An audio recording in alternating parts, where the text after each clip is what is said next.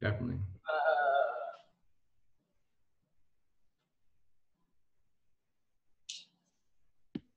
Where are you?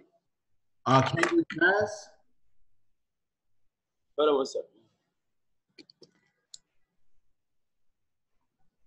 Can you hear me? Yeah, I can hear you. All right, perfect. What city are you in? Cambridge, Massachusetts. Oh, okay. Emirates, nice. Is the lighting okay? Oh, yeah, it's excellent. Excellent. How you doing today? No. We good. You're lighting my face. Definitely. Let me see. All right, motherfucker, let's go. Sure. So I'm here with the king of African comedy. You may have seen him in films such as Next Friday and Meet the Blacks. How you doing today? I'm great, man. Can't complain. Life is good. Man, I'm a huge fan of your work. You've coined the phrase "mudda sucker" and are credited as the originator in the Urban Dictionary. How did you invent that word, and what does it mean? What, mother sucker? Yeah. Oh man, you know what? It's like a pronoun. What's that? Mother sucker could be like a noun, a pronoun, a verb. It could be a person. You know, it's so crazy how I came up with that phrase. It was 1998. I'm backstage at Comic View before I go on stage and do like a 30-minute special, you know, early in my career. And I'm backstage, like, you know, this is BET, you cannot cuss. You know, when I'm used to usually going on stage and just saying motherfucker, motherfucker. Like when I perform anywhere in New York, Philly, whatever. And I'm like, well, I can't say that word, so I gotta replace it. So I'm like, motherfucker. Motherfucker. It's not a curse word, but it's a curse word. And since then, it's been my word, man. So it's like, you know, you could be a mother sucker, you act like a mother sucker, you know, so it could be a noun, a verb, adjective. You know, it just became my own, you know, now everybody uses it, you know. And I'm just glad my creative mind got together every bit of freaking 22 years ago when I came up with that phrase, you know. So Man. It's used on anybody. Anybody, your dog could be a mother sucker. Your girl get on my nerves. She acting like a mother sucker. You know, so yeah, man, you could use it too, man. Anybody get on your nerve, you know, they could be a mother sucker. This might be good too. Yo, that's a good mother sucker right there. It could be good. It could be bad. It could be whatever you want it to be. Definitely. You started your career in the clubs in Philadelphia, and that's considered like one of the scariest cities for a lot of comedians to perform. Was that a tough training ground? Philly was okay. It wasn't as tough as New York. You know, I started out doing open mic in Philly, and the open mic night was mostly at the comedy clubs. And the comedy clubs are pretty much the safest place for a comedian to perform because people come to hear jokes. You know, it's intimate. It's just microphone, lights, and you. You know, it's not like performing in a nightclub, you know, where it's like people at the bar talking and, you know, not paying all attention, or, you know, or like on a, you know, I mean, comedy club is like so safe, and it's our favorite place to perform. As much as we like those big venues, that's 10,000 seat, there's nothing like a 300 seat intimate room where a microphone lights in your face and 300 fans that came out just to listen to you speak. So it wasn't as bad, you know. Philly is a tough city. I mean, a lot of, you know, it's a place that would make you tough because of your environment. I don't think the comedy audience was as tough as they are in New York and other places, you know, like Atlanta. Atlanta could be tough too. Definitely. I've been following your career. I saw that you just dropped a video yesterday on Memorial Day. It's called I Want You Remix. And you previously released music. You have the Matumbo video, of course. Do you plan on dropping more music in the future? Honestly, I mean, not unless I'm doing it with somebody really big, you know, like Drake or like Migos or my boy 50 Cent. I'm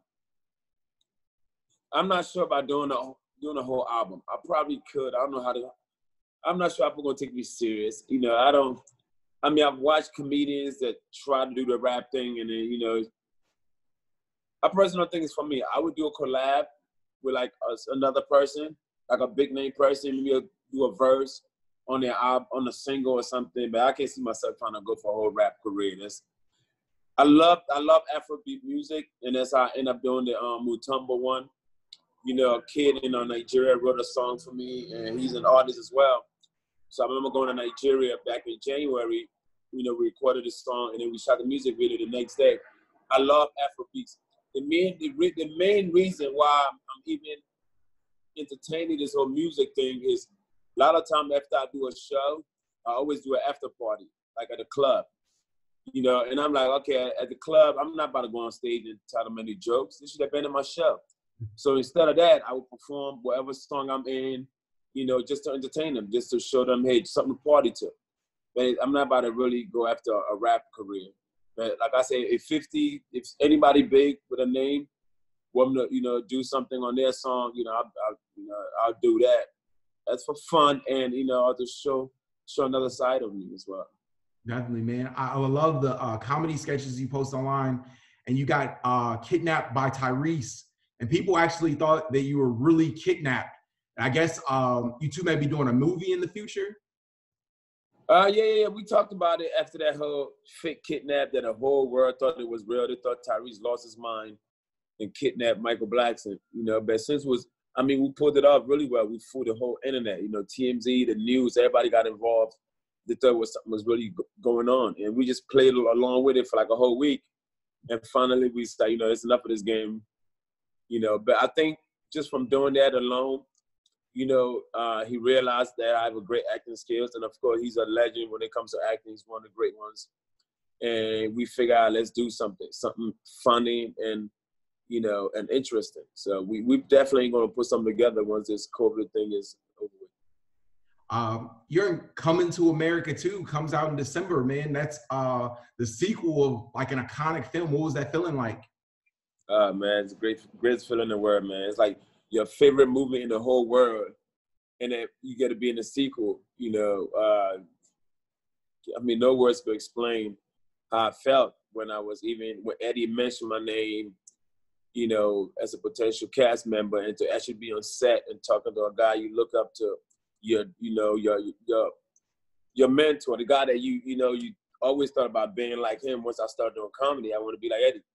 You know, I want to be, because he was just so great. And to finally sit next to him and stand next to him and act with him and make him laugh on set was a great feeling, man. I feel like everything I want to do in this world is accomplished now, you know? So it just, sky's the limits from here on. Definitely. You know, the COVID-19 pandemic is still going on. How has that affected you, like, personally? Because obviously I'm sure you had to cancel like show dates and stuff like that. Oh yeah, man, I've lost so much money. I was in the middle of 3 tours when this whole thing, when we were shut down. You know, tour with Martin Lawrence, of course, some dates with Mike Epps, and I was on the Nick Cannon Wild Out tour. So I'm entertaining the young, the old, everybody, man. It was a great run, and it just came to a complete halt, like early March.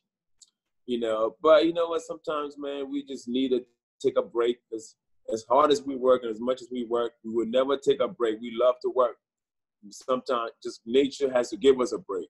You know, I mean, we don't want a break to be this damn long, you know, but hey, it is what it is, man. It just tells you that, you know, money isn't everything. I mean, think about it. Last 2 months, we ain't been spending the money. We've all been stuck in a house. In a house. You can't spend money if you're in a house. You know, you just needed food. It just tells you that at some point in life, nothing would matter but food. You know, because at the end of the day, those who had to pay rent and pay mortgages, nobody was bothering them. The landlord was not knocking your door for no money, because the government took care of the landlord. So the landlord's supposed to technically take care of you as well, you know? So, hey, and you know, at the end of the day, it's what it is, you know? But I think we're all ready to just get back to living life like we used to live in life. Definitely. And speaking of, you know, food being important, you recently helped raise money for the All In Challenge. Yeah.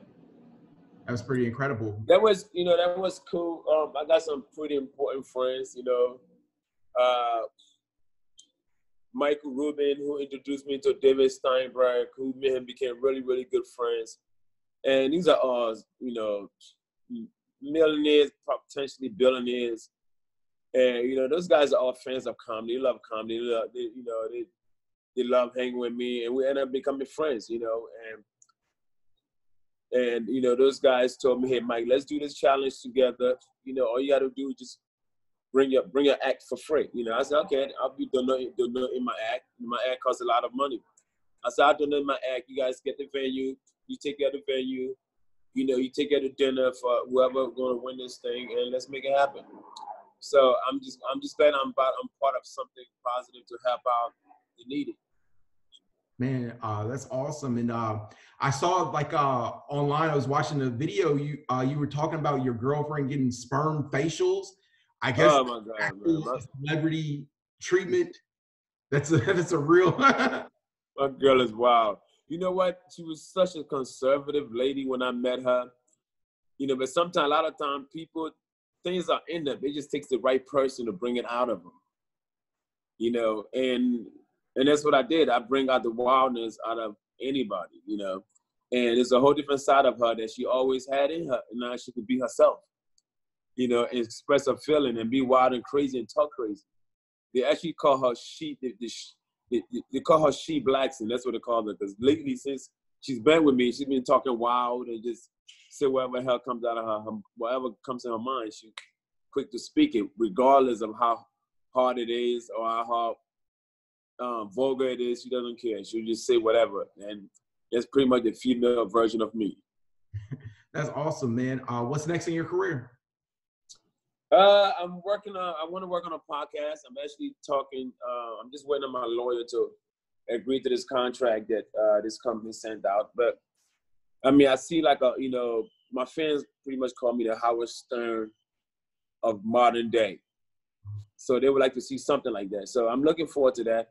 And then I want to, you know, I mean, till I get my sitcom or whatever, I want to do some kind of reality format type of thing with my life. I think my life is so interesting. You know, even my girl, the life that we live and the things that we do, I think it's very interesting. So I'm looking at either, you know, taking it to like, whether it be YouTube, maybe like an OnlyFans type of page where my fans would pay to see my behind the scenes of my life. So I'm trying to probably do that in the next couple of months. You know, I'm expecting a podcast to hopefully start very soon. And then while I'm doing that, I'll probably be doing the behind the scenes of my life, probably take that to OnlyFans and let the fans pay to see what goes on in my life when the cameras are off. Their camera. That sounds amazing, Michael. Thank you so much for taking the time and stuff. I really appreciate you. No. I appreciate you, man. Hey, shout out to Boston. I love that city, man. Every time I come up there, I do like the Wilbur Theater, and I'll make my way to the Foxwoods Casino. I sell out every show. Man, that city showed me so much love. I bought tickets to your last show at the Wilbur and stuff, everything, but I didn't get to go. I was at the meet and greet and everything. I was mad as hell, man. I was like, man, but you know what? Hopefully, when this thing is over, I know for like theater venues, it's, you know, big venues over like 500 seats. I mean, those would take some time. You know, either if they come on vaccine or when they come on some kind of treatment for COVID, it's probably when they're going to open those venues back up. But like the smaller venues, like, you know, they would probably cut those in half and still could do a show. I'm not sure what kind of small venues in Boston. But as soon as something opened up, man, I'm definitely coming back, you know. But for now, I know like Georgia, Florida, Texas, those places have opened up and comedy clubs are open, you know, with a social distance format. So I'm definitely gonna be hitting those up, like, you know, in the next month or so. Oh yeah, and that's awesome and stuff, everything. I hope to see you again in the future and stuff, everything. And thank you so much for taking the time. Nah, the pleasure's all mine, you mother sucker. All right, take care. You too.